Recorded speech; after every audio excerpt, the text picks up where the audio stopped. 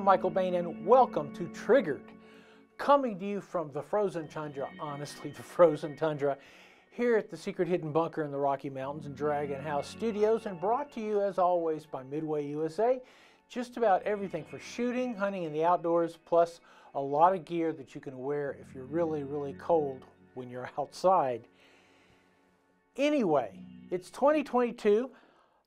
I have an odd thing to show you here, and I'm not totally sure I have a grasp of what I'm actually looking at. Just before the end of the year, I heard from Mike Register, Spike, who is the head of Spike's Tactical, the founder of Spike's Tactical down in Florida. Mike and I have been friends a long time. I have several of his guns from the early days. They've always been excellent. And he's like, hey, Bain, you ever heard of a bi-axial recoil reduction system? No, I've heard of a couple of bi-turbos in cars, but he goes, I tell you what, it's an interesting thing for you to look at. We'll build one up for you and send it to you so you can look at it, tell us what you think. So, okay, here is what we have. This is from Spike's Tactical, but it utilizes a system from Aviator Arms that does away with the buffer tube, the recoil spring, and the buffer, moves everything up here to the top. So the recoil system is enclosed in this attachment at the top. And the reason for this is to make a shorter AR. It's not the first time people have experimented with that. In fact, it's kind of a given these days. This particular company, founded in mid-2020, I believe, didn't want to have anything that would carry a brace because, as you know, the concept of a pistol brace is still up in the air. We still don't have new regulations on it. So what they wanted to do is create a system that didn't require a buffer tube and didn't involve folding the buffer tube out of the way. So they re-engineered the recoil system. Now, this is not the first time I've seen a recoil system sitting on top of an AR-15. If you go back to the dawn of time, way back when this all started, Aviator Arms came out with the first AR-15 pistol, and I believe they had the recoil system sitting up on top of the pistol as well. I shot a couple of Aviator Arms pistols, but wow, they were expensive. They were like 2x, 3x, just the cost of an AR. This was back in the back when. Now, following up on that, Rock River Arms, who has always had a reputation for building high-end guns, also has a piston-operated pistol, AR-15 platform pistol, with the recoil system, the pistol system on top. Now, I had one of those for about a year and shot it a lot, and it was, in fact, a very impressive gun. It worked super well. So this guy has now floated into my arms, and again, I'm not totally sure what to think about it. Let me show you this. This thing here, this kind of Rube Goldbergish thing here, the idea appears as the gun cycles, this thing comes back and apparently keeps it from smacking you in the face or any other additional problems from it. I have seen videos, I haven't shot it yet. Number one, there's a couple of reasons. I don't like to shoot guns I don't understand. Second reason is it's the tundra out there. So we're going to work on this. We're going to work with this system back here. And here, obviously, you can feel the spring up here. I did want to show you briefly a different implementation of a similar concept. And that, of course, is this guy. This is from the gun itself is a quarter circle 10 9mm AR, but this system here is from Deadfoot Arms, and it's maybe 5 years old, something like that. It also replaces the buffer and the buffer spring, buffer tube, but it does so with a very short buffer tube and 3 separate spring systems. So basically, you have what amounts to a very stubby buffer tube back here. So this is another way of trying to implement a similar system. This system has been around long enough to be tried and tested, and it's very successful. As soon as the snow stops and the temperature rises above 5 degrees, We will take this guy to the range, and I'll give you a full range report. We've got more when Triggered returns.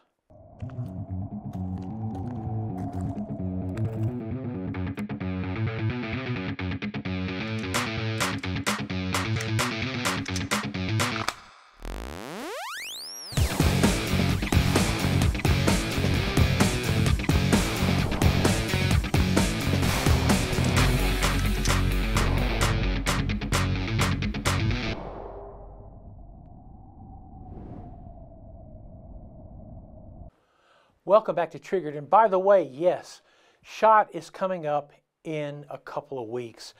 I am planning on attending. There's a lot of things I don't like. Number one, Nevada requires you to wear a worthless mask. We have no idea why that is. Number two, Nevada, especially the city of Las Vegas, is totally anti-Second Amendment. In fact, all the casinos, all the hotels ban carrying a concealed weapon on the premises or even storing one in your room, with one exception. You want to take a guess which one it is? Yeah, right, Trump. Trump supports the Second Amendment. They'll let you keep your gun in your room. They have no problem if you have a license carrying conceal on their premises. Everybody else pretty much sucks. So, I'm going in any case, and we'll try to round up for you what we're going to see for the rest of this year. While I was sorting through things over the holidays, when it wasn't exactly as freezing as it is right now, at least it was above zero, I found this guy, and I couldn't remember if I ever took you through it or not. And if it has been, it's been back in the old days, SGO, Shooting Gallery Online. This is a Sheriff's Model 44 Special from U.S. Firearms, single action, essentially a single action Army clone. It is nothing short of a magnificent gun. I love the way it clicks, you know, like a Colt. You can always hear these happy clicks. The reason this gun is, to me, so fascinating, and the reason I've been offered gobs of money for this gun, is that it's one of the last guns that came out of U.S. Firearms. U.S. Firearms was a fascinating company. We spent some time there for the old TV show Cowboys, and essentially it was kind of a state-of-the-art firearms manufacturing company. It was all new equipment. Wow, it was kind of like being in a hospital ward before COVID. Everything was super clean. All the workstations were new. All the CNC machines were state-of-the-art. And they were focused on producing single-action firearms. And they produced some of the finest ones ever. And I say that having seen some original Colts, having handled a lot of single-action firearms, both from Colt, from America, from Italy.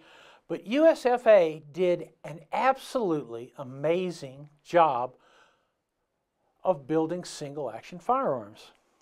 There was a catch.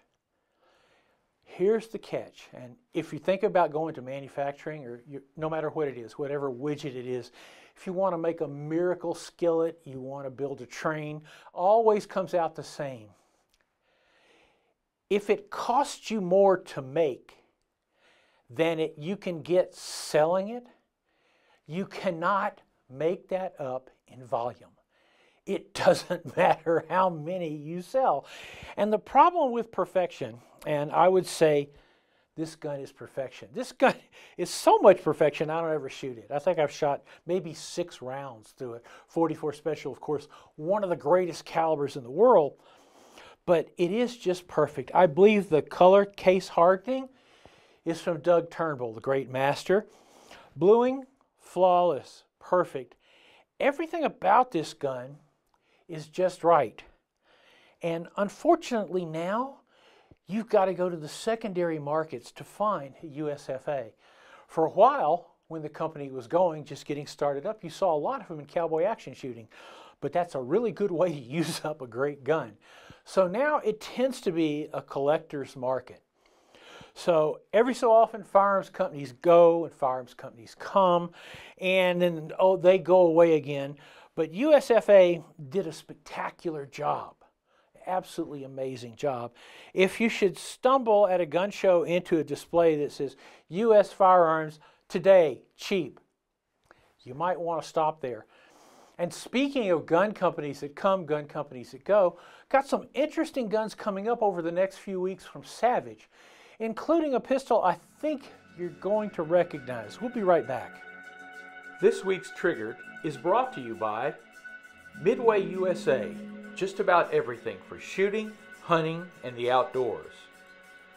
Volquartsen Firearms, excellence is essential.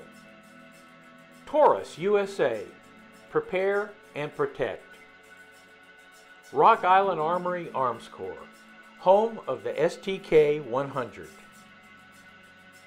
Welcome back to Triggered, where actually the heat in the studio here has warmed up enough where I can't see my breath. Almost. I wanted to first show you a book I'm going to be reading. I strongly recommend it. It's Mike Ochsner's Real World Gunfighting Training. And I've known Mike a long time. In fact, I killed Mike. Well, so did Rob Pincus and Michael Janich. We killed Mike running out of a bank. We killed him in ATM robberies. We killed him for shooting up a school.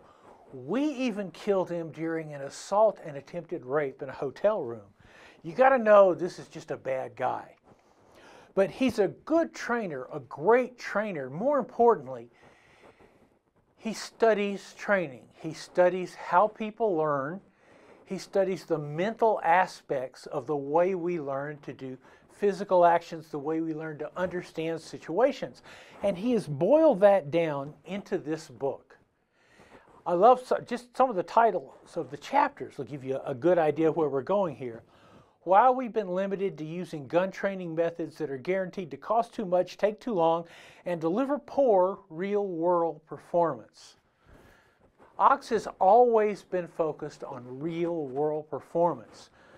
Not what looks good on the evaluation sheets, but what works in 6 or 8 weeks after the training. So I strongly recommend this book. I just started reading it, but he and I have been talking about this. I went through a couple of the original executive outlines and executive summaries for this book, talked to him about a lot of issues that would be in this book. So I'm excited about seeing how it plays out. You should grab this when you can. One other thing I wanted to say that you should grab, we've talked about the Mantis X system before. That's this little guy right here. What it does is it can tell you everything there is to know about your trigger pull.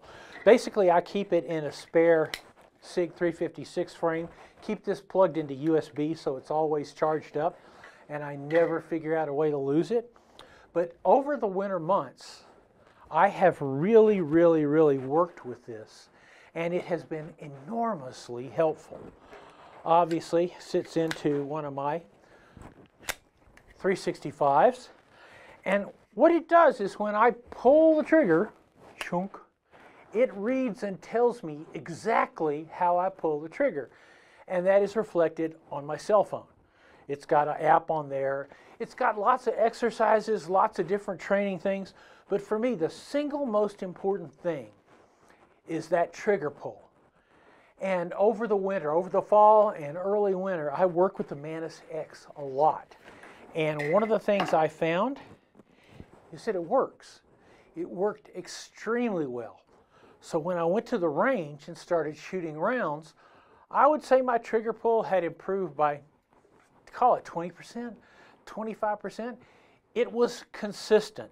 And it was consistent because I've been working with this tool. So anyway, Mantis X, is it expensive? Yeah. Does it work? Yeah. You can also get a setup for the AR-15. It's really one of the best I've ever seen. So that's it for this week's, guys. As always, brought to you by Midway USA. Just about everything for shooting, hunting, and the outdoors. Coming up over the next few months, obviously, we'll have SHOT Show reports for you, what we find there at the SHOT Show. I'm going to be in Texas with John Hearn, another great trainer. Carl Wren, good friend, great trainer, and my pal Mike Harvey at Cimarron Firearms. So look at some cowboy guns. So, until next week, try very hard to stay warm, and I hope you have more success than we're having.